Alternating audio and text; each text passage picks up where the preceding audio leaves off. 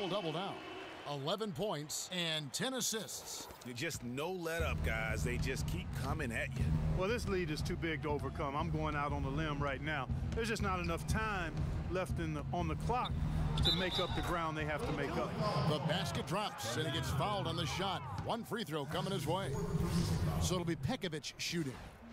It's on Jahlil Okafor.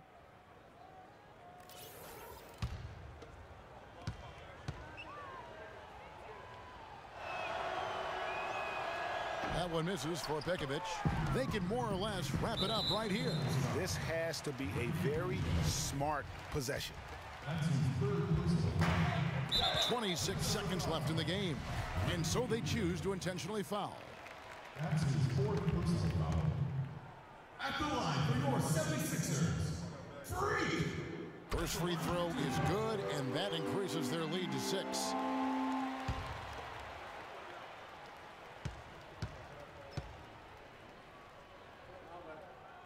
Second one is good. Hitting both at the line, and it's a 7-point game. Those foul shots put them that much more in the driver's seat. Ladies and gentlemen, your Sixers dancers.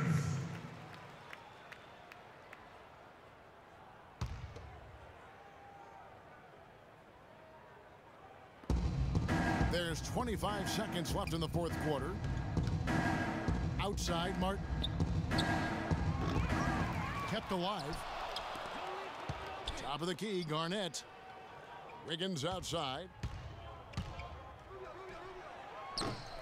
Another miss by Minnesota.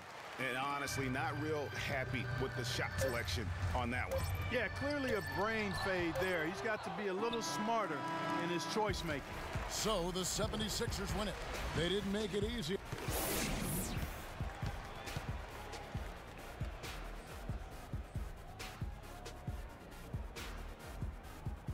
The 2K Sports postgame show. Kevin, much appreciated, and now let's present our Jordan player of the game, Freak. He was a powerful offensive weapon tonight, scoring a double-double with points and assists, and that was the catalyst for this victory. How about the show Freak was putting on tonight? It was a freak show. That's one of the smartest basketball players I've ever seen. Being able to use either hand and being as skilled as he is poses so many problems out there. But as modest as he is, he's not going to gloat even though he's having a great performance. He's going to just go right back out there, get to work for the next game. He was completely in sync with the whole team tonight. And you can see that in the assist numbers, which were spectacular, I might add. It's hard to imagine him having a better night passing the basketball, man. And that brings us to the end of our broadcast for this evening.